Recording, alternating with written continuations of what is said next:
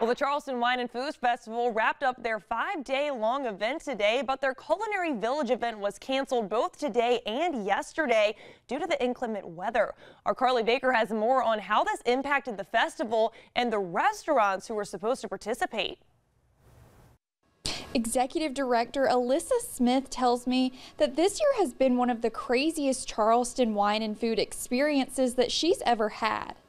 The festival included 6 different events along with a finale celebration. However, their biggest event, the Culinary Village, was canceled due to how much rain Charleston received on Saturday. Smith said that she was devastated when she had to cancel and that she had never seen that much water before in Riverfront Park. She touched on how the cancellations will have financial impacts. It's pretty critical for us to be able to deliver on that event for the nonprofit. And then outside of that, I mean, a loss of business in the area, you know, maybe people who were coming in town who decided not to come in town because of the weather.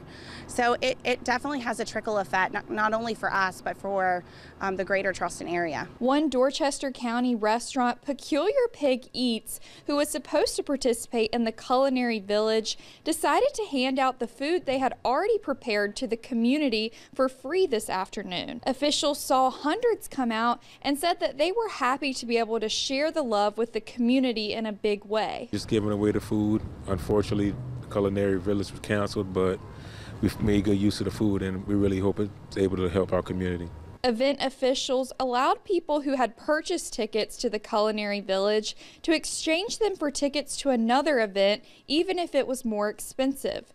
Guests are also able to credit their ticket to the 2025 Charleston Wine and Food Festival or use it as a donation to the nonprofit. Smith tells me that this is a community-wide celebration and that she's had multiple people contact her offering her support and that it has meant a lot to her. Reporting in the newsroom, Carly Baker, Live 5 News.